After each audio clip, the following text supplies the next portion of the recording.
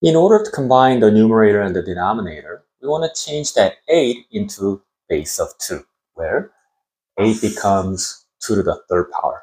And we also want to change that square root of 2 as 2 to the half power as well.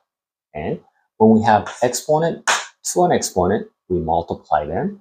So we have 2 to the negative 3 over 2 power over 2 to the half power. And to combine, we always want to take the one with the smaller exponent to the one with the bigger exponent. So then we have 2 to the 3 over 2 on the denominator, and we're going to add the exponents here, where we get 1 over 2 squared. And if we simplify that, we get 1 over 4 as our final answer.